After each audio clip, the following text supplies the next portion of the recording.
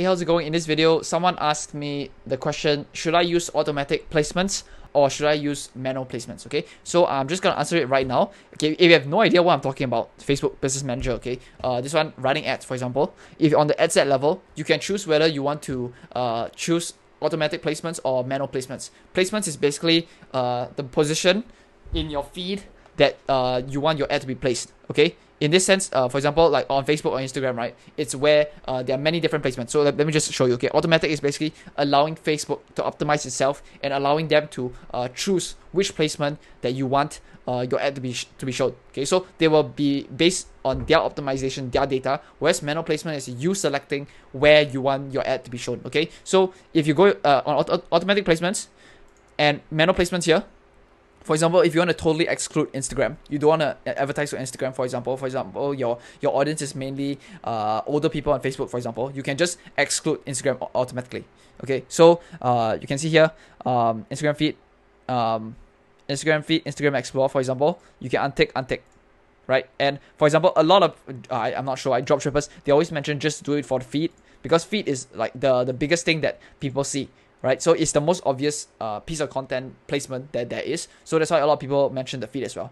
Personally, just my personal opinion, I don't care. I will put automatic placements all the time.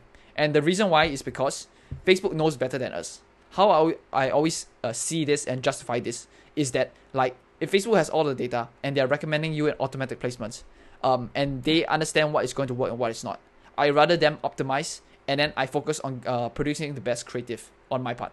Right, so I don't think it's something that you should really think about. But if you want to try just doing manual placements instead, you should definitely do it. But also keep in mind, right, manual placements, if you go feed only, is going to be more expensive generally than just doing automatic placements, because there's more real estate that you can advertise in. Right, so just keep that in the back of your mind. And personally, I don't know. I don't like. I don't need to complicate things. If there's automatic placement, just let it run. I'll let it run. Right, and if the ROAS is good, the ROAS is good. If it's not, then change to creative.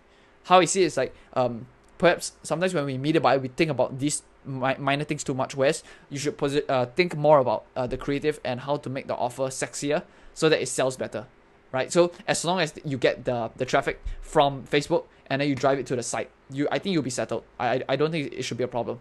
Okay, so you can definitely try. Last time I used to be a geek and then like really obsessed about these small things. Like I was like yeah, manual placements, feed only is the best, right? But then nowadays I don't really care. Like I just focus on the creative at this point in time. Yep. So that's pretty much my opinion, and I don't think that it'll hurt if you test it as well. Okay, your ad account may be different and my ad account may be different as well, so just keep that in mind. Okay, hopefully that answers your question. And yeah, okay, even though it might seem very, very weird that, for example, the messenger placement, where is it? Like Messenger, like there's a placement for that, and sometimes it doesn't even convert, right? But you may never know, like for your audience, it may convert. You get what I mean? So just I think automatic placements first, and then if you really want to slim down, after you're in the testing phase, right, you go and see the data and then see which placements are doing the best, and then you use those which are getting purchases, and then you divert that traffic and create another duplicate that campaign, and then you go and, for example, focus on the feed, focus on Instagram stories or whatever. Okay, just my opinion. Let me know what you think. If you have any questions, please put them down in the comment section below so I can help you answer them as well and help you guys. Yep, that's pretty much it. See you in the next video.